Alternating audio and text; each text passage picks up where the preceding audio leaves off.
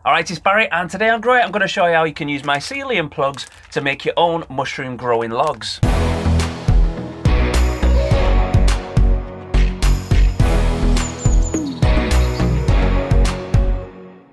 Fruits, vegetables and flowers are the most common things that we tend to grow in our gardens, but it is just as easy to grow your own fantastic edible mushrooms at a fraction of the price of buying sweaty old ones from the supermarket. The most popular mushroom variety sold in supermarkets is Agaricus bisporus, which is your bog standard white mushroom, and these are grown at enormous mushroom farms with super strict environmental controls to avoid contamination, and they can produce reliable crops all year round. Recently, in the UK at least, more diverse ranges of mushrooms have been going on sale in supermarkets. We've got varieties like shiitake and oyster and lion's mane, which all have their own unique flavours and uses. And in terms of nutrition, mushrooms are absolutely fantastic because your standard white mushroom contains over 90% of water, which means they barely contain any sugars or fats, and they're super low calorie as well. And despite this, they're absolutely packed with B vitamins and micronutrients, and they can also be full of vitamin D, which is increased by exposing them to UV light, and that even works after they've been picked.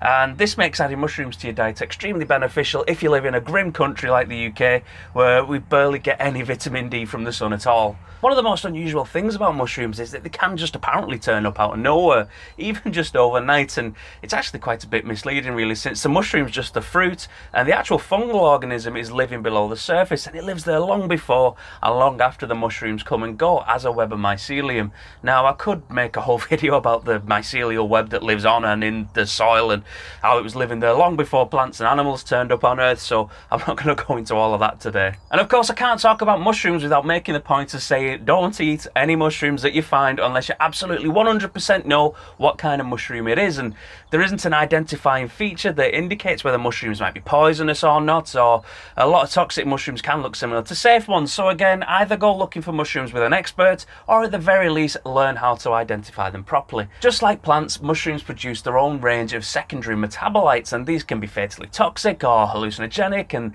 there's mushrooms with antibiotic and antiviral compounds, or even bioluminescent glowing mushrooms. There's likely a mushroom foraging group or an organisation in your area, so if it is something that you're interested in, keep an eye out for their meetings. So let's have a look at the mushroom dowel plugs that I've got to start off today and get them growing.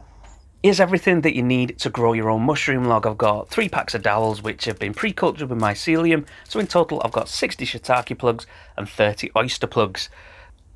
I've also got some natural wax for sealing the plugs in once they're inside the log. I've got this little poofy wax spreader, a 9 or 10mm drill bit, and then a hammer or something hard for smacking in the dowels, and then a stove or a heat source for melting your sealing wax. When we look at the plugs close up, you can see the white fluffy appearance of the mushroom mycelium, which is living on the wood content of the plugs. These are good for around 4 months in the fridge, so you don't even have to use them straight away. Now that we've seen the plugs, let's have a look at the log.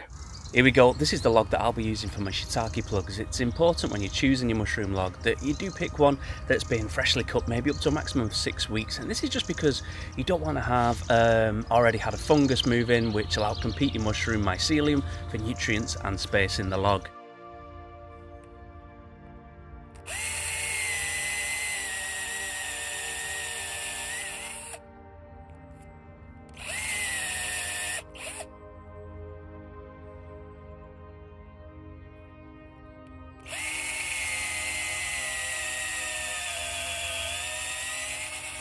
First thing to do is remove any branches from your log and make sure it's free of any muck. And make sure to use a log that's a good size like this one, and it's important that it still has its bark intact just to protect the growing environment inside.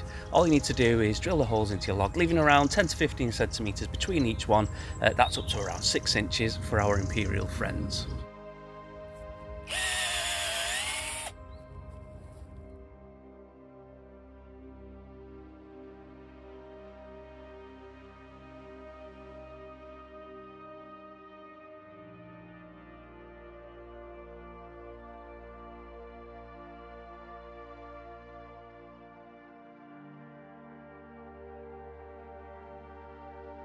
Open your bag of dowel plugs once you're ready to knock them in, and don't be tempted to open them before you need them, as they'll either dry out or get infected with mould or something, and you don't want that growing in there.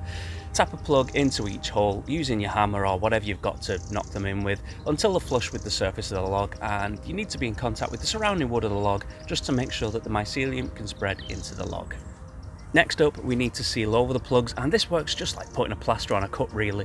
You don't want any other infections getting in through the holes that you've drilled, as these would compete with the mushroom culture for the resources in the decaying log. So by sealing the plugs in with the wax, it keeps your mushrooms free to use the nutrients inside the log for their healthy development. Melt your wax block in an old pan, and then use a poofy spreader just like this one to coat each hole with melted wax, and just make sure it completely covers the plug.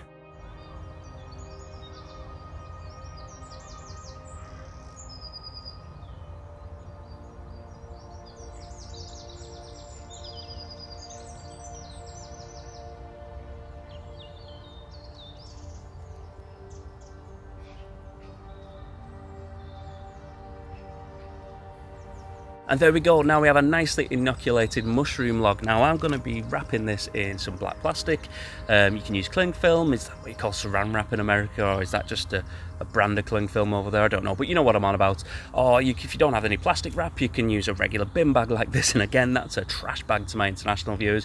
Absolutely aware of how much Northern English slang that I use for things, and it doesn't necessarily make sense to international viewers, or even probably British viewers, I don't know. So I'll try and provide a nice translation where I can. Let me know in the comments where you're watching from and whether I say anything confusing, because I know around 60 to 70% of you in the USA, so I try to make these relevant to as many people as possible, and it'd be interesting to know where you are in the world as well. So if there's anything I can do to make my videos more accessible to you, let me know.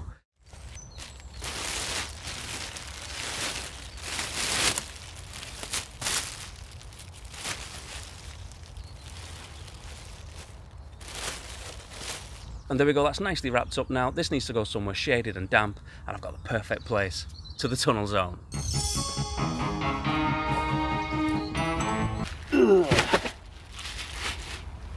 Looks like a body. I'm going to leave this in here now for the next 6 months before I unwrap it ready to fruit. The mushrooms should be ready to grow in the autumn, but they can take 6 to 18 months to actually start fruiting, so if they don't turn up in the autumn this year, I'll rewrap it until the spring next year. And then once your log starts fruiting, you'll get mushrooms returning a couple of times a year for maybe 3 to 5 years, depending on the size of the log and how long it takes to rot.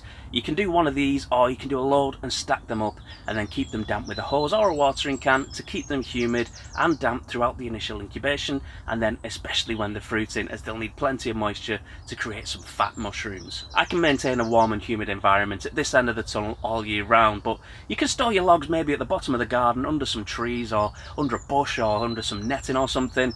Just keep them out of the direct sunlight, and the important thing with all of this is to make sure that your log doesn't dry out, because that would almost certainly be the end of your mycelium culture in the summer. I'll most likely move this somewhere a bit cooler, like to the back of the allotment under the trees, as it'll get pretty hot in here, but for now it's just going to be perfectly fine. Well, that's all there is to it, and hopefully you'll fancy giving mushroom growing a go for yourself, and I absolutely promise that the difference between the mushrooms that you grow yourself and the ones that you get in the supermarket will be absolutely massive. Of all the things you can grow in the garden that are better than the shop bought ones, I'd say that it's probably mushrooms that lose the freshness the fastest, so literally picking them and eating them the same day were the best mushrooms you've ever eaten. If you haven't already, don't forget to subscribe to my channel so that you can see the results of this mushroom log in the autumn. I upload a new video every Tuesday with tons of guides and projects to get growing your own food. I'll see you next time.